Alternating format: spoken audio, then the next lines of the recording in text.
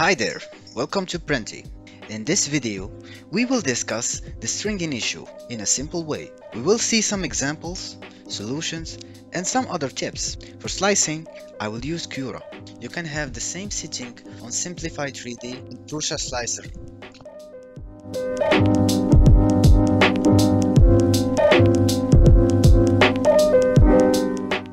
To experiment this issue, I created this model of a tower. I made the extruded surfaces of the tower in reversed angles, so I can see the quality of the surface per case experimented. The option that we are going to use, it's the retraction option. In the first case, retraction will be enabled, but only with standard setting. As you can see here, the retraction is on.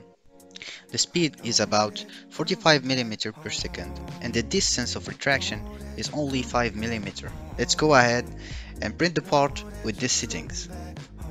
Well, this is not what we wanted. I didn't get it at that time. I didn't know what makes these strings pierce, even though the retraction option is on. Because of that, we are going to make the second experiment. This time, we will change the default setting. I just tried to double the values we have in the default settings.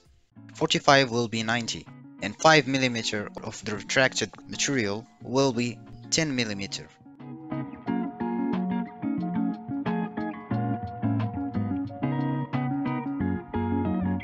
Yes, that's really remarkable. The strings are less than the first experiment.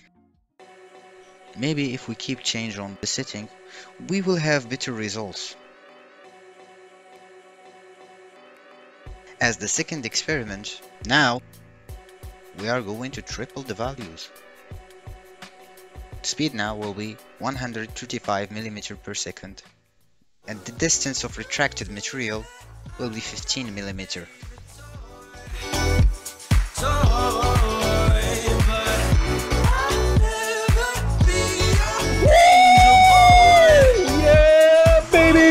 That's what I've been waiting for. That's what it's all about. Woo! Yes, that's what we wanted. Difference is very obvious. That's enough for me. I can be much more confident working on new projects. But what we can say that the default settings are not really that bad, but also doesn't make the best part you wanted. In fact, it depends on the part itself. Maybe you have heard of these two options also in many other videos, talking about the combing and the coasting. Coasting turns off the extruder before the final wall of the profile. With that, the pressure buildup in the hot end decrease and minimize any blobbing left by the retraction. But I don't find it an efficient tool to use. Also, it may create gaps between material. On the other hand, combing, it limits the travel of the nozzle within the part material. This way, you can avoid stringing, as any oozing is left within the print wall and infill. With that, my friends, we have reached the end of the video. I hope you have learned something new. Thank you for watching. See you soon. Know that you're coming back.